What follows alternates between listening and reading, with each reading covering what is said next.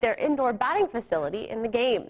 Joining me now is Fox 4 reporter Melody Gonzalez. And Melody, you were at the indoor facility earlier today and spoke with President Rich Klinsman. What did he have to say?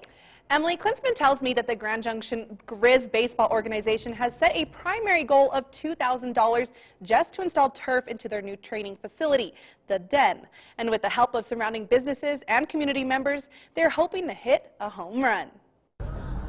They're the Joe DiMaggio to the Yankees. They're my everything. You know, I run a different business, but this is my passion. Giving up his personal workspace for others, Rich Klinsman says he decided to open up the Den to give underserved children in the Clifton-Fruitvale area an indoor baseball training facility of their own. It's kind of been my dream always to have something like this. But the main reason why we did it is, again, it's the cold, it's the snow.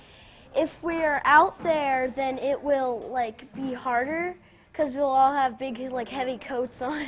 Klinsman says players come from as far as Utah and California just to take a swing at it. It's dedication. That's more dedication than I would think a lot of people would have. But just like the players, Klinsman is dedicated to provide them nothing but the best.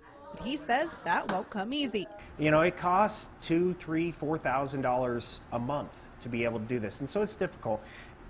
We're quite a ways. We're about $1,500 away from our $2,000 goal. Now, our $2,000 goal is to turf. It will be incredibly helpful because on this, if you're trying to pitch or bat or something or take ground balls, you're going to get hit. Klinsman says he has high hopes of reaching that goal by Sunday, his 40th birthday, even so that he made a deal he'll shave his head.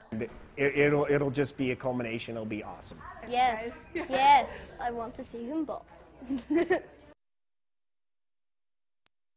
Well, if you're interested in donating to help the Grand Junction Grizz baseball organization, you can head on over to their website at gjgrizz.com. Live in the studio, I'm Melody Gonzalez.